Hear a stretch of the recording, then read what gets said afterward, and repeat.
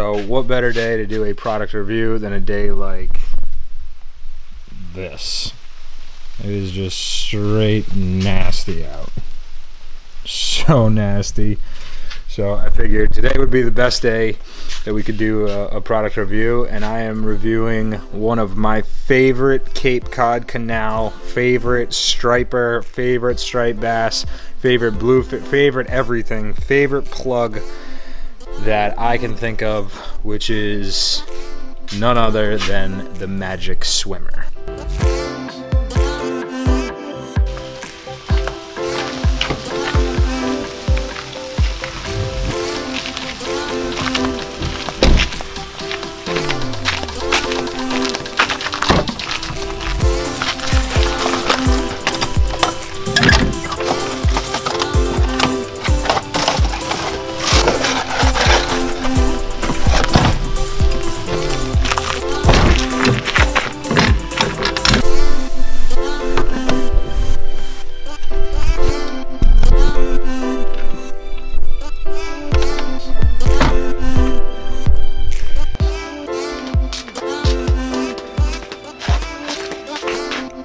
Got my plug bag, got a rod to show you, some beel, some hooks. Let's do this. All right, what is up? So today we're gonna be talking about one of my favorite lures, and that is the Sebile Magic Swimmer. So this is not a Sebile. First and foremost, this is the knockoff, right? So the first thing I want to say is that in no way am I promoting Sebile or the knockoff or anything like that. This is just a completely unbiased opinion. This is 100% just the lures that I like, the lures that I have success with, and if you go to the canal, you'll see that 95% of the people there that know what they're doing, they have a couple of these in their bag for a reason. So I just think that overall the Magic Swimmer is the #1 striper lure in Massachusetts, especially if you're fishing the Cape Cod Canal. So some people would probably argue with me on that, but this is just my opinion and the way that I like them. This is the Magic Swimmer. The idea behind some of these is just that they naturally swim, right? So they have a complete natural movement. Buy one, throw it in the water, and you'll see exactly what I'm talking about. I mean, there's no other lure that really has this motion, and bass are opportunistic, right? I say it all the time, they are opportunistic feeders. So if you put an opportunity in front of them to feed, they're gonna take it, right? And with this, something about that movement they just cannot stand. I mean, I can tell you right now, I want to eat it. It's that you know, alluring. Just the way that this thing swims through the water, the action on it is like none other. The cool thing with these is you really don't have to do much. You know, I see some guys, they pop them, they try to create some more action. You don't have to do any action whatsoever. These, they swim themselves. You know what I mean? So all you really have to do is just cast it out, right, and retrieve it in slow, right? That's the idea. Now, they definitely throw like a shoe. For anyone that's ever thrown them, they absolutely are one of the worst lures in the world to throw. They are so hard to actually get distance out there. That's why a good long rod, you know, with some backbone on it is definitely going to help to send these out to where the fish are. But no matter what, they're just hard to throw. These are the 9-inch Magic Swimmers, right? They are slow sinking. And they definitely cast like a shoe. They weigh almost 5 ounces, right? So that's going to bring me to my next point, and that is that you cannot throw these if you have braided line and you do not have some kind of finger protection, whether that's gloves, right, or like the little finger condoms, or 99% of the time I'm using just, you know, tape. I'll just tape it with like medical tape or something like that, like athletic medical tape. But you cannot throw these without something on your finger if you're using braided line. Try it once, and then very quickly you're gonna learn. This thing is so heavy that it will cut your finger every single time. So just be safe, be smart. Sebile is the originator of this lure. Sebile is the ones that make this lure. They still make them. They came out with a new version this year. They're a great lure, right? I've thrown them. Don't get me wrong, I think that they definitely swim better than the knockoffs, and when I say swim better, I mean they swim consistently, right? Some of the knockoffs, they're knockoffs for a reason, right? Basically, they're a guy that's just got the molds and he's making them, and he's making them for a fraction of the price, which is why I fish the knockoffs. I lose these things. They're heavy, right? A fish breaks them. A Sabile is like $25 to $35, right? Back in the day when they first came out, these were $35 for an original Sabile. Now, they've gotten their price point down to like 25 bucks, but still 25 bucks. That means if I send 4 of them out in a season, that's $100 worth of lures. That just doesn't make any sense. I mean, I make my own lures. I make all my own plugs, all my own pencil poppers and stuff like that for a reason, is I'm trying to save money, because I know that to fish, especially to fish stripers, you're gonna lose gear. It's just a fact. So the knockoffs, they come in right around, you know, anywhere from $12 to $15 with hooks. At a lot of the local tackle stores around Cape Cod, you'll find these. They're like anywhere from 12 to 15 bucks. I'm going to personally post the link for the eBay account where you can get these for $8 a piece, right? So in my opinion, when they become, you know, a $25 to $30 lure becomes $8, it's worth it. So I order a whole bunch of them. I mean, the ones that I primarily order will not have hooks, so you have to put hooks on them yourself, and I'll talk about those in just a second. But first I want to talk about colors.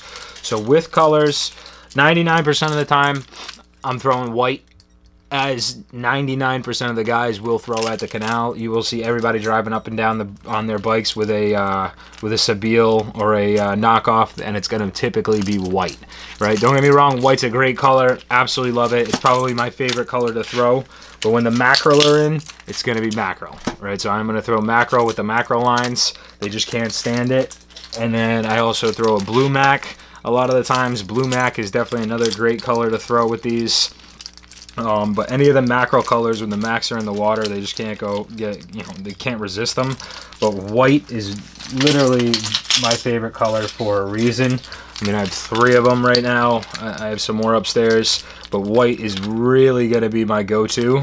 However, there is one other color that I will talk about that not many, you won't see too many with it, in my opinion, because so many people buy either white or mackerel. But because I know that so many people are throwing white or mackerel at the canal, I throw it black and silver, right?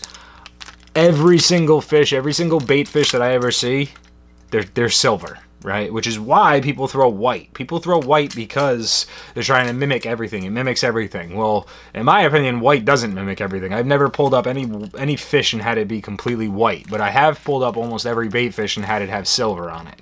Black and silver by far is absolutely my favorite color to throw, just because I know not many people are throwing this color. I cannot tell you how many times I've been to the canal and I look to my right and every single guy is throwing a white magic swimmer, or they're throwing a white pencil popper, or they're throwing mackerel. And then I look to my left and everybody's throwing white or mackerel pencil poppers or magic swimmers. And I'm just like, you know what? I don't like to go with the crowd. Very rarely do you catch me fishing in the crowd unless it's really, really on fire, but I really don't like to go with the crowd. So on those days where everybody's kind of throwing the same thing, I'll break out a silver and I hook up. Right? And I truly believe that the fish aren't stupid. They don't get big for, you know, being stupid. You know, and I've also watched fish literally follow my magic swimmer in and then choose not to take it. So, like, I know that, you know, or I truly believe that they have, you know, they know what they're looking at. They know, you know, not to hit that, especially the bigger ones that have been hooked before. They know not to hit certain plugs. And now if they swim by, you know, 500 white magic swimmers, they know, you know, something's going on. Now, if all of a sudden they swim by and they catch that shimmer off of one, I think that combined with the action, bang, that causes a reaction strike. That causes the opportunity. So that's why a lot of times I'm going to throw this black and silver magic swimmer. I just think that it's, you just can't go wrong with this. They're harder to find. When I find them, I buy a bunch of them, so good luck. But this is definitely one of my go-to colors. If you wanted to, they're hard to find in the knockoff. In the real Sabiles, they definitely have silver and shimmery colors. I think they're great. You know, those are really my go-tos. Now, as far as hooks, right, and as far as hardware on these bad boys, your magic swimmers are standardly either going to come with no hooks, which means you're buying them online from the website that I'm going to show you, or they're going to come with 3 hooks, right? So they'll come with a hook, and then on the tail, they'll come with a hook. You do not need the tail hook, right?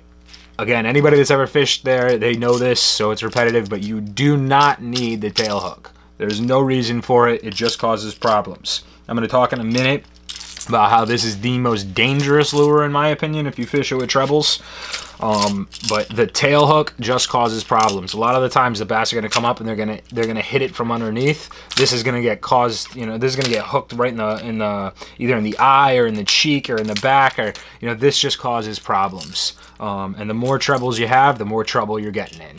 So I take the back hook off, as does anybody else that kind of knows what they're doing, right? And you just need your 2 trebles that are coming underneath the belly here. So with that, this is going to be a fully outrigged magic swimmer, right? This is basically what you're looking at, right? Now I throw my split ring on the nose as well. It gives it a little bit more action, right?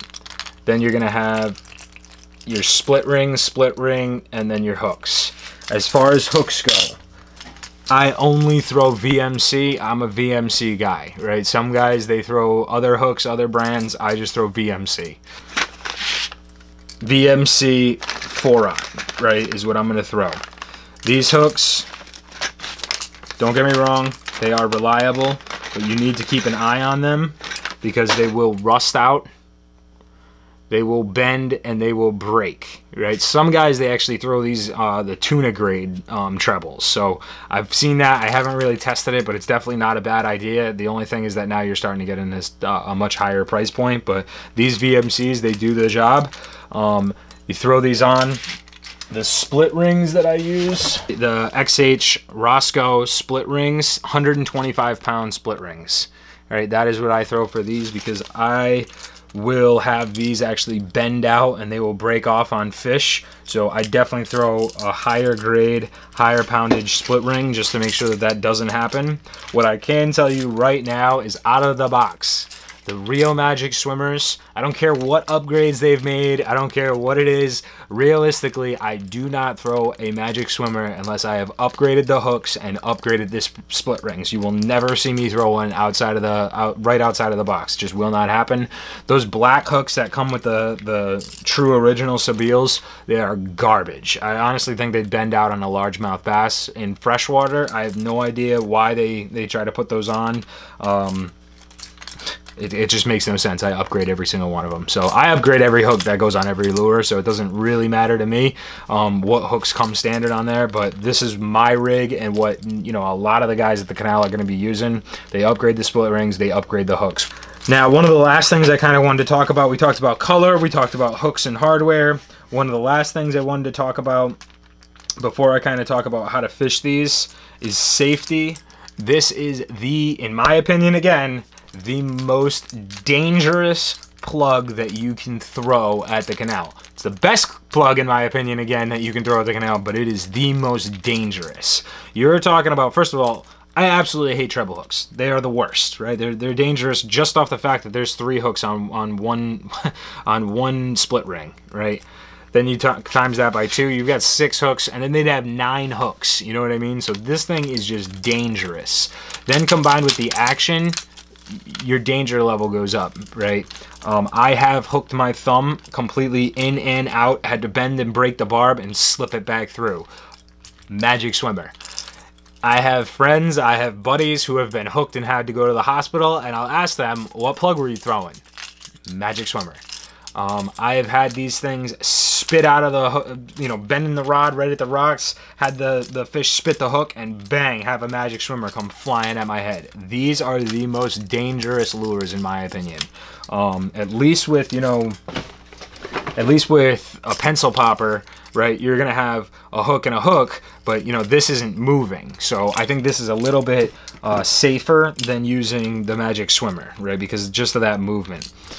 So I always use a boga, right? Always use like a fish grip. Use something that can, you know, grab the fish, and then you can safely take these out with pliers or however you want to do it. I am super careful if I have to take one of these off with my hands, just because I respect this lure, and you should too, for a reason. So if you respect this, then you really won't have a problem. If you don't respect it, then you know your hospital bills are going to start coming in. So and I mean that in all seriousness, is please respect this lure.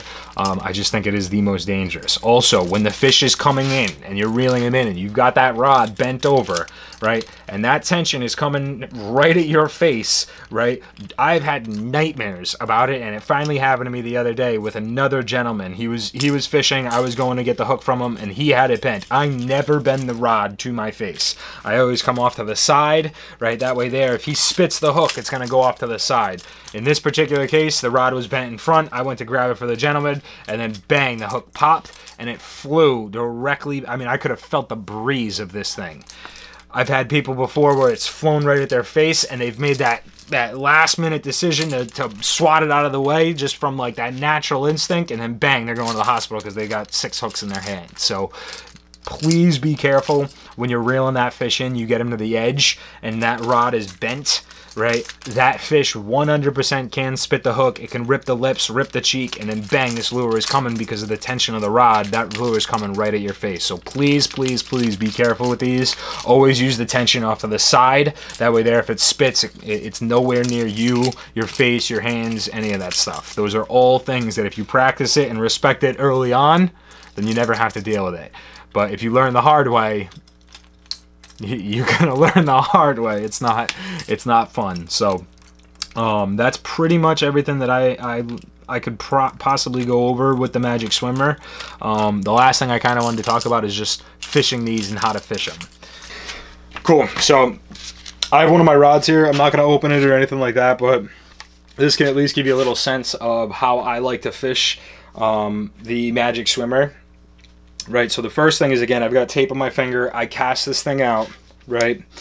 As soon as it hits the water, I fish a bailless reel, so I don't have to worry about flipping the bail and losing that extra second. So the slack from the line, right, when I cast that out, that slack goes all the way out. Typically, if you're going to flip the bail, you've got to reel that slack in before you create tension and the lure starts coming back to you. I don't have to worry about that as much because I have the bailless reel. So as soon as that as soon as that lure hits the water, bang, I flip it onto the bail and I can already start either retrieving the lure or retrieving the slack. So I have that extra second, which I personally, that's why I fish a $900 reel, is because I want that extra second every single time the lure hits the water. It's all about presentation, and I feel like that can just create a little bit more of a presentation. So if you're fishing a bailless reel, the second that lure hits the water, again, the whole idea, in my opinion, just my opinion, is you're creating an opportunity for an opportunistic fish to hit it. So as soon as that lure hits the water, I don't want any slack, and I give it a quick pump. Just one, right? This lure does all the work. It does all the action for you, but I give it one quick pump. When I give it that pump, what I'm looking for, what I'm trying to create, is that lure smacks the water because it's so heavy. It smacks the water and then all of a sudden comes out of it, right? Or creates a swim.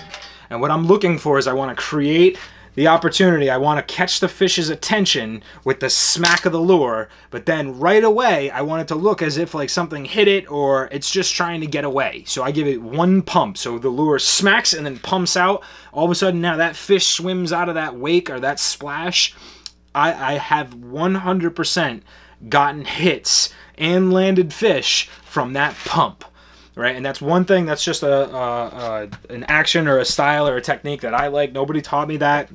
It's just something that I like, and I have definitely caused reaction strikes because of that. So it's a cool thing to try. It's a little bit harder if you have a bail, because you've got to flip it, reel it, and then pump it. At that point, I think you've already lost the opportunity to create that opportunity out of the splash. But if you can do it, then great. You know what I mean? Try it. It definitely works, especially if the fish are there and they're really honed in and keyed in on bait fish. So cast it out. Either way, if you don't have that, you cast it out, it hits the water, retrieve the slack in, right? Now, every other lure, for the most part, I fish the rod in between my legs, right? And I'm fishing here, right? Or here, right? I want that rod tip up, right? And creating as much action as possible and being able to feel the lure, right? Whether I'm jigging, if I'm using a pencil popper, darters, bottleneck, swimmer, any of that stuff, I am going to have that rod tip up. This, and maybe the stick shad, and I'll probably do a separate video on that, but this is the only lure that I really fish with the rod tip down, right? So my rod tip is down. I fish it with the rod under my armpit, just like this, tight in. So I cast it, casts right out, and then immediately I'm here. Right? Typically for me, I'll cast it, it hits the water, I give it a quick pump, and then I put it right underneath my armpit. Rod tip down. The reason why is I want that line, right, causing the nose of the lure to be able to swim and give it a little bit more action as it swims through the water. And now if I'm up top with it, it's trying to be pulled up to the surface and it's swimming like this on the surface, not nearly as much action. If it's like this, it just swims so much better. And I do see people, they'll fish it with, you know what I mean, the rod tip up. I just think that that's a mistake. Fish it with the rod tip down, underneath the armpit. Fish, fish, fish, fish, fish. Now, my retrieve speed is slow. Slow.